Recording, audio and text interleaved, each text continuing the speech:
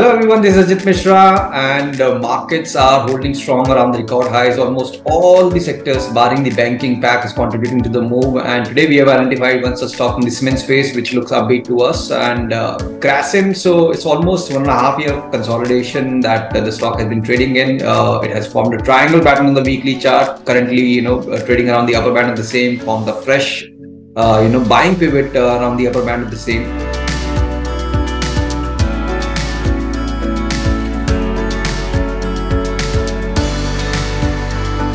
So indications are in the favor as per the confirmation from the other indicators also that there is a possibility of a breakout soon.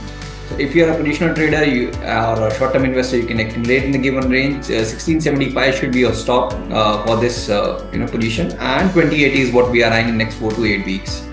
As a disclaimer and disclosure, we have recommended to our clients, and they may have position, but I'm personally not holding this stock. Thank you.